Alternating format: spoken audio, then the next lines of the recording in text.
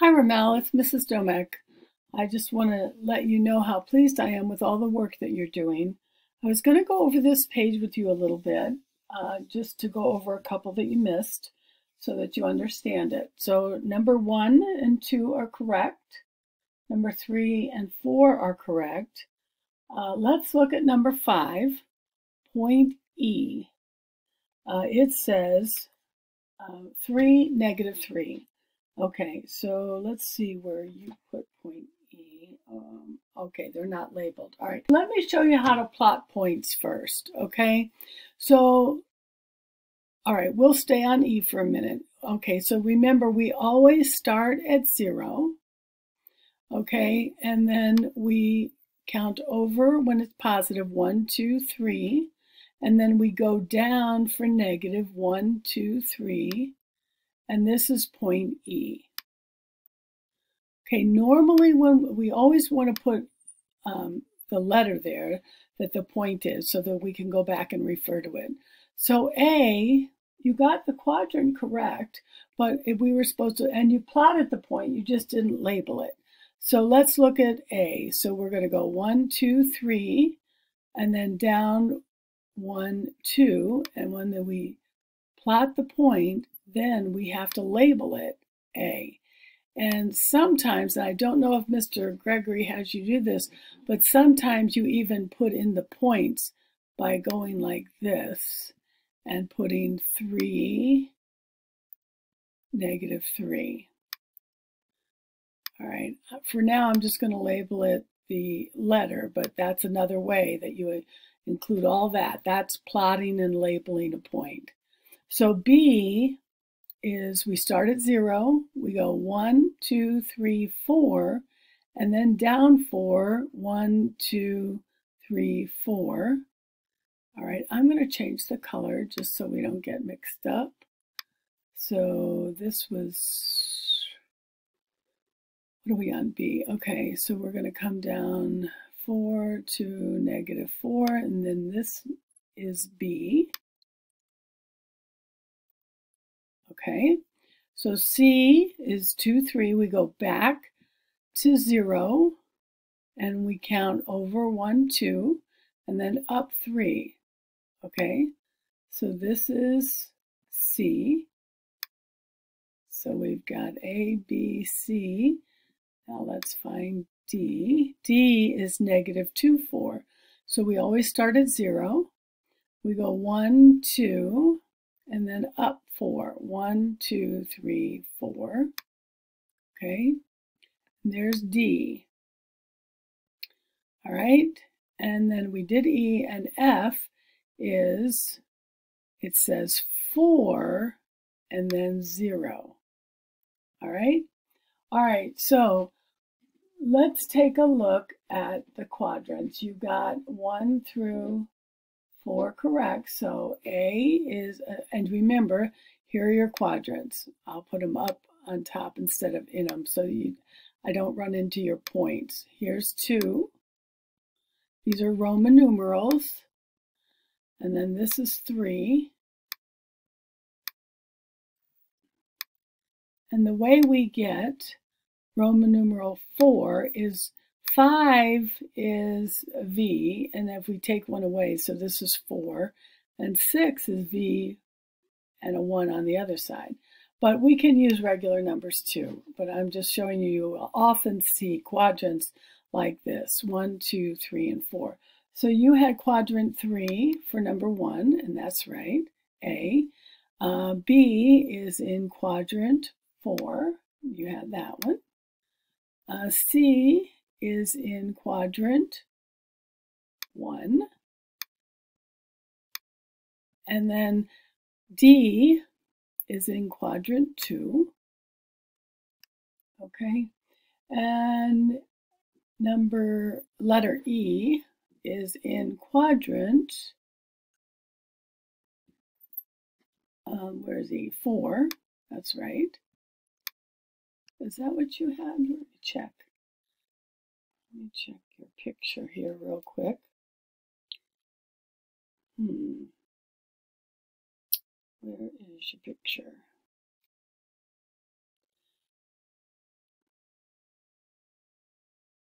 All right, let's see. Okay, so quadrant E, you had in, letter E, you had in quadrant 2.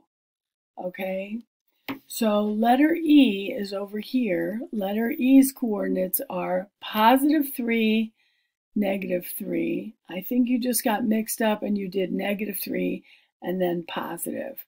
Okay, so take a look at that. It is in quadrant 4. All right, now on F, the points are 4, 0. So on F, we're going to go 1, 2, 3, 4, 0. This is F. And now listen here. Watch this. The F is not in a quadrant. It's on an axis. So it says here, name the quadrant or the axis. F, you can see, is right on the axis. So we're going to put X axis. It's not in a quadrant. It's on the X axis. Okay? All right. So I hope that is clearer for you now. All right, so now we're going to go on number 7. It says, if point E above is reflected across the x-axis, what would be the coordinates of the reflection? Okay, if you look at point E, 3, -3, and if we were to reflect it over the x-axis, that's this one, that means we're going to go over this way, okay? So we went over 1, 2, 3, so we're going to go over 3 again. Only instead of going down 3, we're going to go up 3. 1, 2, 3. And I'm going to change the color back. Okay, so 3 and then +3 this time because we're doing the reflection. 1, 2, 3. So this point here is it reflected over E. So it would be like if you folded this piece of paper on E, then this point would match up with that point. Okay, that's called a reflection over the x-axis. It says reflected across the x-axis. So the points would be 3, +3. Okay. All right, let's look at number 8. Imagine that one of the points given in problems 1 to 6 has been reflected. The reflection is in quadrant 2. What are the possible coordinates of the reflected point? Okay, so if we're reflecting over the y-axis, we're going to fold it this way and go across this way. So the only point there is C. We're not going to use the reflection of E. So C says 2, 3, and if we reflected over the y-axis, we're going over here 2 and up 3. I'm going to change my color again so you can see what I'm doing there. So this is over this way 2 and up 3, but now we're going to go this way and up 3, and you can see that it lands in the quadrant 2. If you folded this, these 2 points would match if you folded the paper on the Y. All right, so it said, imagine that one of the points given in problems 1 to 6 has been reflected. The reflection is in quadrant 2. Okay, so that's one of them that it could have been. It could have been, so the reflected point is -2, 3. So, all right, you go ahead and write it on number 8. If I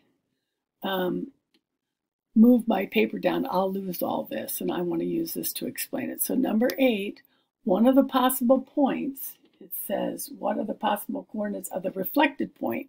All right, this is the reflected point of C. So the coordinates are -2, 3, positive 3. So that's one of the choices right there. We reflected C over the y-axis. Now it says, what's another one? Now we could go down here to A and reflect it over the x-axis, and that would be another point. So let's see what it would be. We went over -3, and then we went down 2. So now we're going to go over -3 and up 2. Okay, let me find a different color. So we're going to go over -3 and up 2. And this is the reflection of A. So that's the other point, would be -3, 2. So -3, 2. All right, so let me make sure we answered everything on that. So it asked us to, what are the possible coordinates of the reflected point? Okay, we got that. All right, so either one of those could have been reflected over and landed in quadrant 2. All right, good. Now, number 9. Bradley says that if point B is reflected across the across the y-axis, and its reflection is then reflected across the x-axis, the point will be D. Is Bradley correct? Okay, so I'm going to go ahead and erase this so that I can show you what we do with Bradley's. Stay on this for as long as you need to get all those points and understand what we talked about here. And then I'm going to move the paper up. But when I do, I lose all my marks.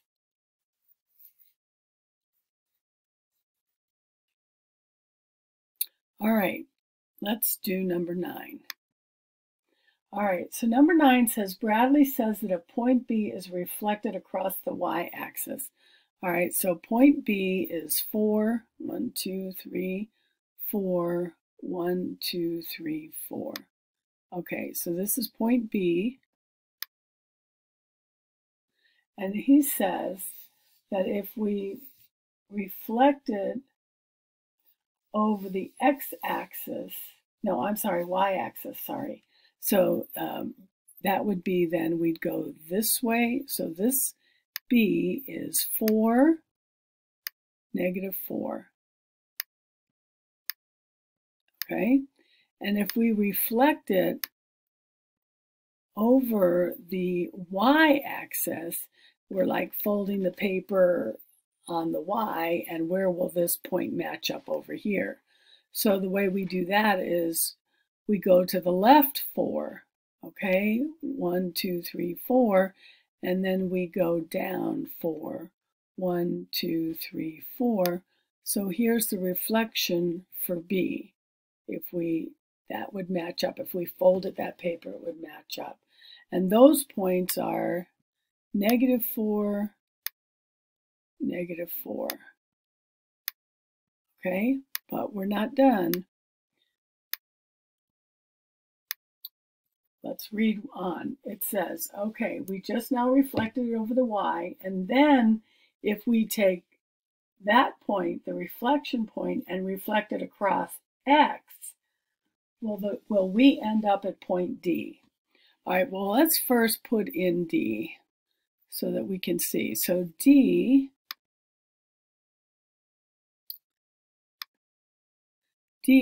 is -2, 4. 1, 2, 1, 2, 3, 4. All right, this is D. Okay? All right, so that's where Bradley thinks we're going to land when we reflect this point over to this point. So let's see. We're going to go across to -4, but this time we're going to go up 4. And we land at here. So did we land on point D? No, we didn't. So Bradley is incorrect. He is not correct. Okay, so Bradley is not correct. Hello? Are you out for lunch with me? No, can you hold 1 second while I finish this video? Can I call you right back? Yeah, okay. Bye. Okay, bye. Okay, not correct. Okay.